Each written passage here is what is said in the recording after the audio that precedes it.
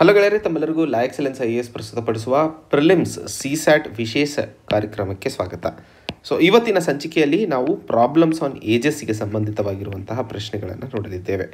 ಇದು ಇನ್ನೊಂದು ಈಸಿಯಾಗಿರುವಂತಹ ಅತಿ ಮುಖ್ಯವಾದಂತಹ ಟಾಪಿಕ್.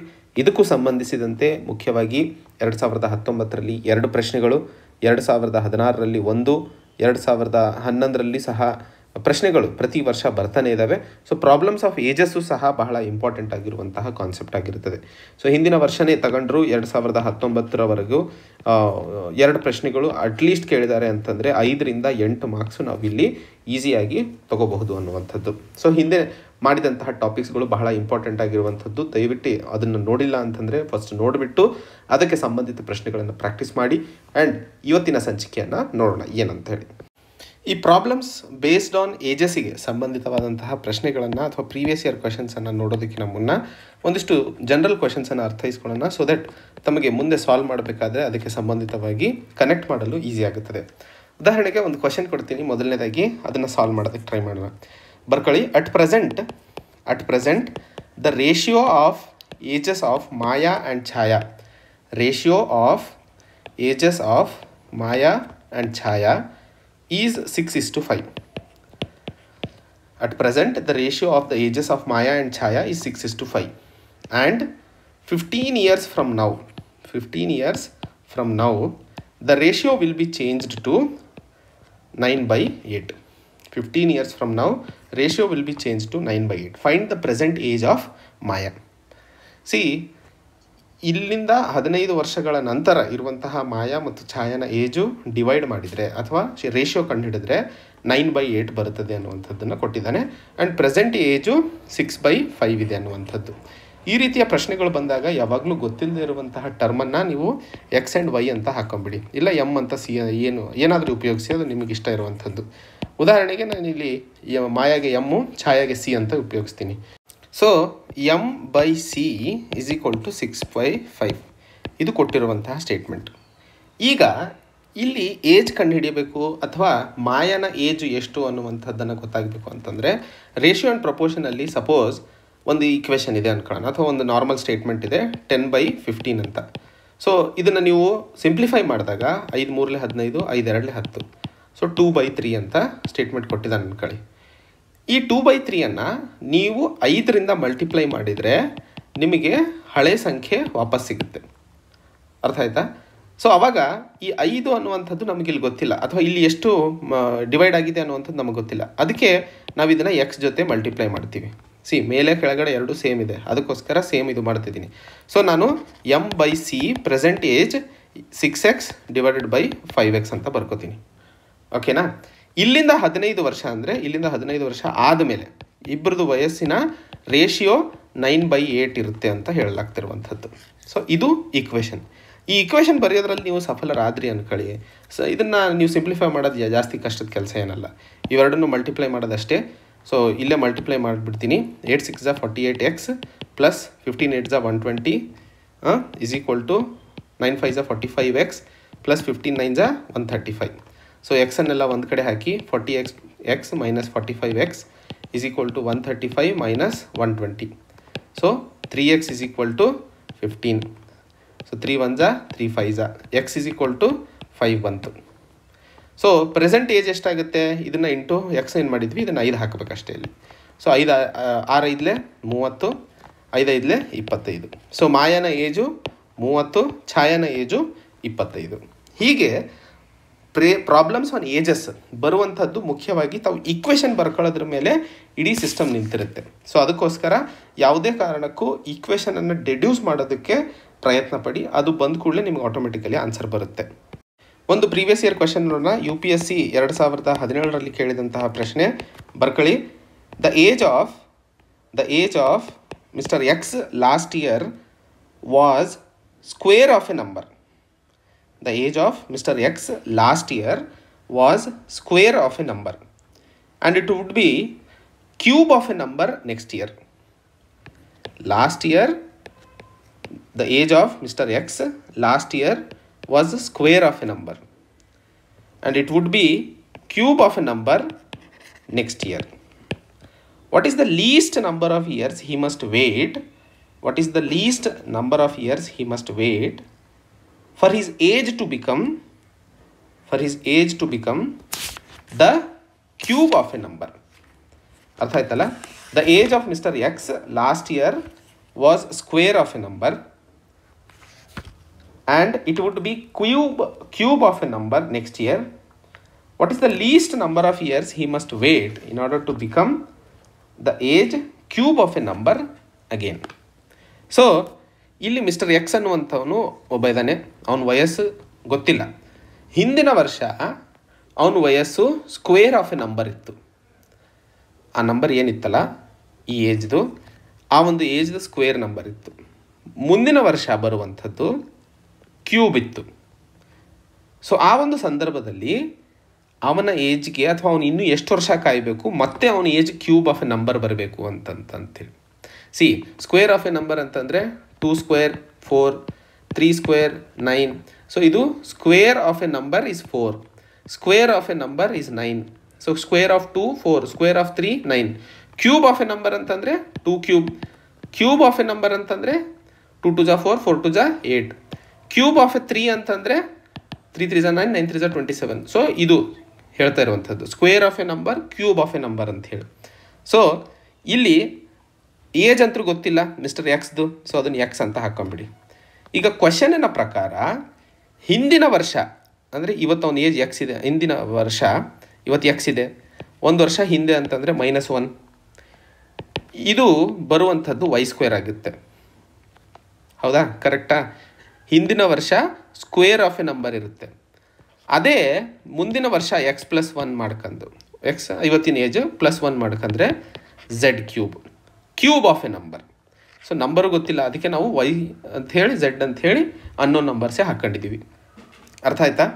ಇಲ್ಲಿಗೆ ಕ್ಲಿಯರ್ ಅಲ್ಲ? ಸೊ ಇಲ್ಲಿ ಹೇಳ್ತಾ ಇರುವಂಥದ್ದು ಈಗ x-1 = y², x+1 = z². ಇದು ಹೆಂಗೆ ಬಂತು ಅಂತ ಗೊತ್ತಾಯ್ತು ತಾನೆ? ಸೊ ಇಲ್ಲಿ y² ಒಂದು ವರ್ಷ ಹಿಂದಿನ ವಯಸ್ಸು, z² ಒಂದು ವರ್ಷ ಮುಂದಿನ ವಯಸ್ಸು. ಹಾಗಾದರೆ ಈ ವರ್ಷದ ವಯಸ್ಸು ಮಾಡಬೇಕು ಅಂತಂದರೆ y² ಒಂದು ವರ್ಷ ಆ್ಯಡ್ ಮಾಡಿದರೆ ಈ ವರ್ಷದ ವಯಸ್ಸಾಯಿತು, z³ ಅಂತಂದರೆ ಮುಂದಿನ ವರ್ಷದ ಏಜ್ ಅದು. ಸೊ z³ -1 ಮಾಡಿದರೆ ಈ ವರ್ಷದ ಏಜ್ ಆಯಿತು. ಸೊ ಇಬ್ಬರನ್ನು ಒಂದು ವರ್ಷ ಹಿಂದೆ ಮುಂದೆ ಏನು ಏಜ್ ಇದೆಯಲ್ಲ ಅದನ್ನು ಈ ವರ್ಷಕ್ಕೆ ತರಬೇಕು ಅಂದರೆ +1 -1 ಮಾಡಬೇಕಾಗಿರುವಂಥದ್ದು. ಈಗ ಇದನ್ನು ಸಿಂಪ್ಲಿಫೈ ಮಾಡೋಣ. So z³ minus y² = 2. ಕರೆಕ್ಟಾ? z³ minus y² ಇದನ್ನು ಈ ಕಡೆ ಶಿಫ್ಟ್ ಮಾಡಿದರೆ ಇದು -1 ಅಥವಾ ಈ -1ನ ಈ ಕಡೆ ತಂದರೆ +1 ಆಗುತ್ತೆ. z³ minus y² = 2. ಈ ಸ್ಟೇಜಿಗೆ ಬಂದಮೇಲೆ ಇಲ್ಲಿ ಈಕ್ವೇಷನನ್ನು ಸಾಲ್ವ್ ಮಾಡೋದಕ್ಕಾಗಲ್ಲ. ಈಗ ನಮಗೆ ಗೊತ್ತಾಗಿದೆ z³ minus y² = 2 ಅಂತ. ಈಗ ನಾವು ಈ z ಗೆ ಹಾಕುವಂತಹ ಸಂಖ್ಯೆ ಮತ್ತು y ಗೆ ಹಾಕುವಂತಹ ಸಂಖ್ಯೆಯನ್ನು ಅದನ್ನು ಕ್ಯೂಬ್ ಮತ್ತು ಸ್ಕ್ವೇರ್ ಮಾಡಿ ಮೈನಸ್ ಮಾಡಿದರೆ 2 ಬರಬೇಕು ಅನ್ನುವಂಥದ್ದು. ಉದಾಹರಣೆಗೆ ನಾನು ಏನು ಹೇಳ್ತಿದ್ದೀನಿ ಅಂದರೆ, suppose z = 2 ಅನ್ಕೊಳ್ಳೋಣ, y = 3 ಅನ್ಕೊಳ್ಳೋಣ. So z³ ಅಂತಂದ್ರೆ ಏನಾಯಿತು? 2 2 4, 4 2 8. y² ಅಂತ ಏನಾಯಿತು? 9 ಆಯಿತು. 8 - 9 ಏನಾಗುತ್ತೆ? -1 ಆಗುತ್ತೆ. ಸೊ ನಮಗೆ ಬೇಕಾಗಿರೋದೇನು? +2 ಬೇಕಾಗಿದೆ. ಸೊ +2 ಬೇಕಾಗಿದೆ ಅಂತಂದರೆ ಆಬ್ವಿಯಸ್ಲಿ z² ಇನ್ನೂ ದೊಡ್ಡ ಸಂಖ್ಯೆ ಇರಬೇಕು. So z = 3 ಹಾಕಂತೀನಿ and y = 4 ಹಾಕಂತೀನಿ. ಇದ್ರದ್ದು z³ ಅಂತಂದರೆ 3 3 9, 9 3 27. y² ಅಂತಂದರೆ 4 4 16. ಸೊ 16 27 16 ತೆಗೆದ್ರೆ 7, ಈ ಕಡೆ ಒಂದು 4 21 ಆಯಿತು. ಸೊ ನಮಗೆ ಬೇಕಾಗಿರೋದು y ಜಾಸ್ತಿ ಆಗಬೇಕು. ಸೊ y ನ 5 ಹಾಕೊಳ್ಳೋಣ. 5 5 25. ಸೊ 25 27 25 ಹೋದರೆ 2 ಉಳ್ಕತ್ತು. ಸೊ z 3 ಮತ್ತು y 5 ಈ ಮೇಲಿನ ಈಕ್ವೇಷನಿಗೆ ಹಾಕಿದರೆ ನಮಗೆ 2 ಬರುತ್ತೆ. ಸೊ ಆ ಸಂದರ್ಭದಲ್ಲಿ ಇವಾಗ ನಾವು ಹಿಂದೆ ಏನು ಹೇಳಿದ್ವಿ? y² + 1 ಪ್ರೆಸೆಂಟ್ ಏಜ್ ಆಗುತ್ತೆ ಅಂತ ಹೇಳಿ. ಸೊ 5² + 1 = 25 + 1 26 ಅವನ ಪ್ರೆಸೆಂಟ್ ಏಜ್ ಆಗುತ್ತೆ. ಅರ್ಥ ಆಯ್ತಲ್ಲ? 26 ಅವರ ಪ್ರೆಸೆಂಟ್ ಏಜ್ ಆಗುವಂಥದ್ದು. ಈಗ ಇಲ್ಲಿ ಕೇಳ್ತಾ ಇರುವಂತಹ ಪ್ರಶ್ನೆ ಏನು?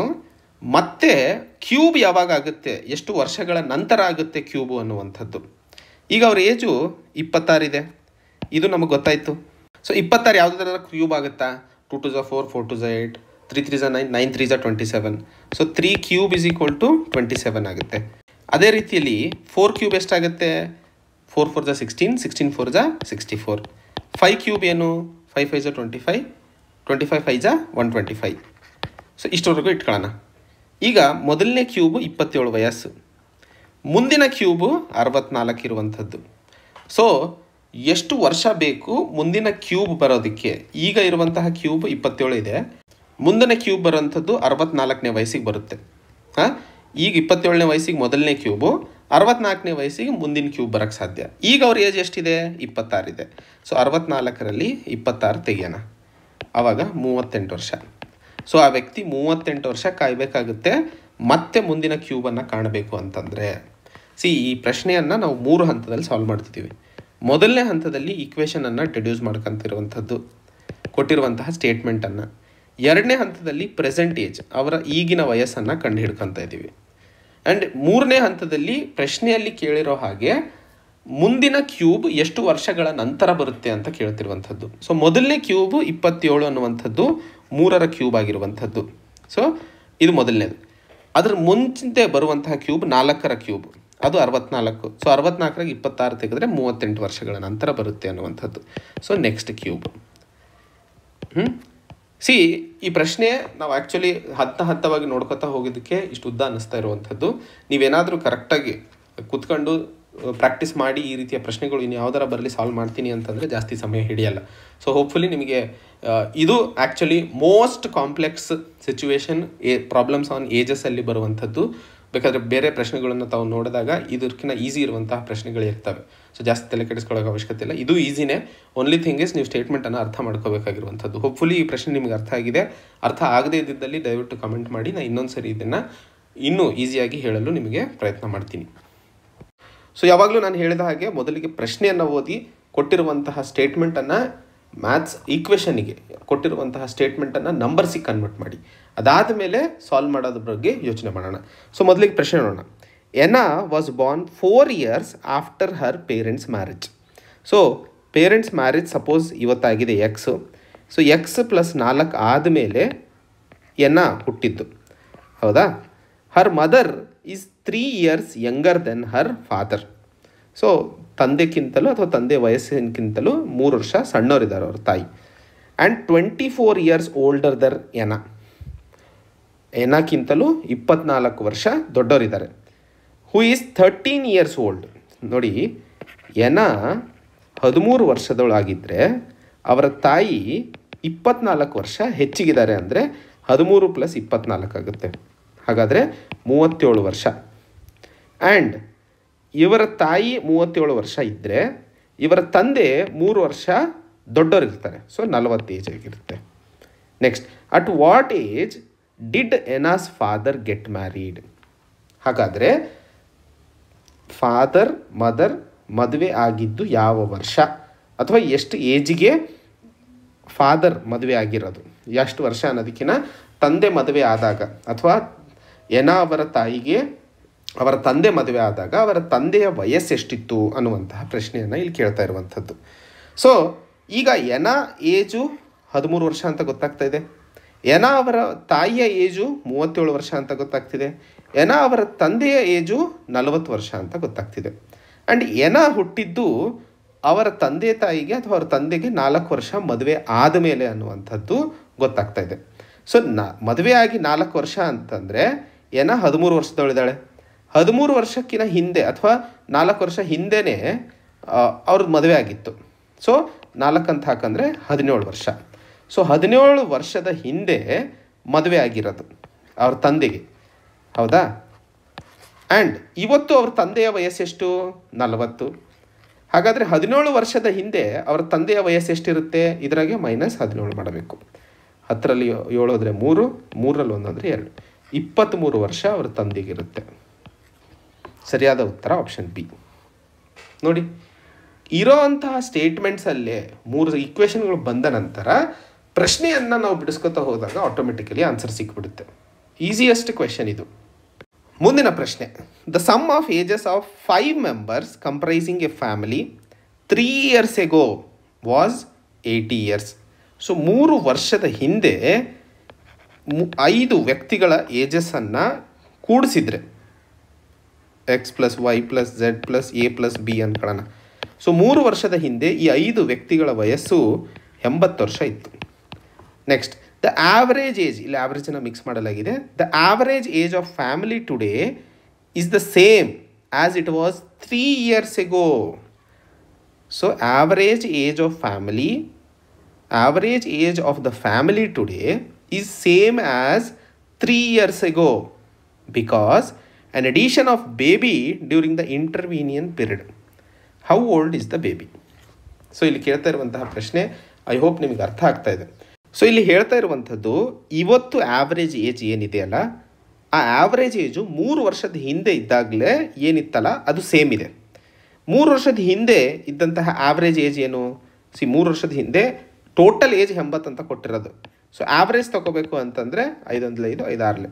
ಸೊ 16 ಆ್ಯಾವ್ರೇಜ್ ಏಜ್ ಆಗಿರುತ್ತದೆ. ಈಗ ನಾವು ಮಾತಾಡ್ತಾ ಇರುವಂಥದ್ದು ಇವತ್ತು 3 ವರ್ಷಗಳ ನಂತರ ಎಷ್ಟಾಗುತ್ತೆ? ಇದೇ 5 ಜನ ಅಂತ ಹಿಡ್ಕೊಂಡ್ರೆ ನಾವು ಲಾಸ್ಟಿಗೆ ಕಂಡುಹಿಡಿಬೇಕಾಗಿರೋದು ಬೇಬಿ ಏಜ್, ಓಕೆನಾ? ಸೊ 3 ವರ್ಷದ ಹಿಂದೆ 80 ಇತ್ತು ಏಜು. 5 ವರ್ಷ ಅಥವಾ 3 ವರ್ಷದ ನಂತರ 5 ಜನದ ಏಜು 1 ವರ್ಷ ಜಾಸ್ತಿ ಆಗುತ್ತೆ, ಅಂದರೆ 15 ವರ್ಷ total. So 80 + 15 so 95. So total age 95 ಆಗಬೇಕಾಗಿರುವಂಥದ್ದು, ಹೌದಾ? ಬಟ್ ಇವತ್ತು ಏನು ಕೇಳ್ತಿದ್ದಾನೆ? Average age of family today is same as average age of 3 years before because of edition of baby. So ಇವತ್ತು ಒಂದು ಮಗು ಆ್ಯಡ್ ಆಗಿದೆ. ಈ 95ಕ್ಕೆ ಒಂದು ಮಗು ಆ್ಯಡ್ ಆದಮೇಲೆ ಬರುವಂತಹ ಆವರೇಜ್ ಏನಿದೆಯಲ್ಲ, ಅಂದರೆ ಇದು ಆ್ಯಾವ್ರೇಜ್ ಕೊಡುತ್ತೆ. ಇದು 16 3 ವರ್ಷದ ಹಿಂದೆ ಇದ್ದಂತಹ ಆ್ಯಾವ್ರೇಜಿಗೆ ಸಮಾನವಾಗಿರುತ್ತೆ ಅನ್ನುವಂಥದ್ದು ಪ್ರಶ್ನೆ. ಈ ಇಕ್ವೇಷನ್ ತಮಗೆ ಇಲ್ಲಿ ಅರ್ಥ ಆಗ್ತಿದೆ ಅನ್ಕೋತೀನಿ. The average age of family today ಇದು is same as it was 3 years old. 3 ವರ್ಷದ ಹಿಂದೆ ಎಷ್ಟಿತ್ತು ಆ್ಯಾವ್ರೇಜ್? 16. ಇದು ಇವತ್ತಿನ ಆ್ಯಾವ್ರೇಜ್. ಯಾಕಂದರೆ 95 ಆ 5 ಜನದ್ದು ಪ್ಲಸ್ ಮಗು ಆ್ಯಡ್ ಆಗಿದೆ. ಸೊ ಟೋಟಲ್ 6 ಜನ ಇದ್ದಾರೆ ಇವತ್ತು. ಈ ಇಕ್ವೇಷನನ್ನು ನಾವು ಸಿಂಪ್ಲಿಫೈ ಮಾಡಿದರೆ ಮಗುವಿನ ವಯಸ್ಸು ಅಥವಾ ಮಗುವಿನ ಏಜ್ ನಮಗೆ ಗೊತ್ತಾಗುತ್ತೆ. ಅದಕ್ಕೆ 95 + b = 16 × 6. 16 96 ಆಗುತ್ತೆ. ಹಿಂಗೂ ಬರ್ಕೋಬಹುದು. So b = 96 - 95. ಸೊ b ಅಂತಂದರೆ 1 ವರ್ಷ. ಸೊ ಮಗುವಿನ ಏಜ್ ಎಷ್ಟು? 1 ವರ್ಷ. ಬಿ ಸರಿಯಾದ ಉತ್ತರ. ಅರ್ಥ ಆಯ್ತಲ್ಲ? ಪ್ರಶ್ನೆ ಬರ್ಕೊಂಡು ಆದಮೇಲೆ ಆಟೋಮೆಟಿಕಲಿ ಆನ್ಸರ್ ಸಿಗುತ್ತೆ ಅನ್ನೋದಕ್ಕೆ ಇದು ಇನ್ನೊಂದು ಉದಾಹರಣೆ.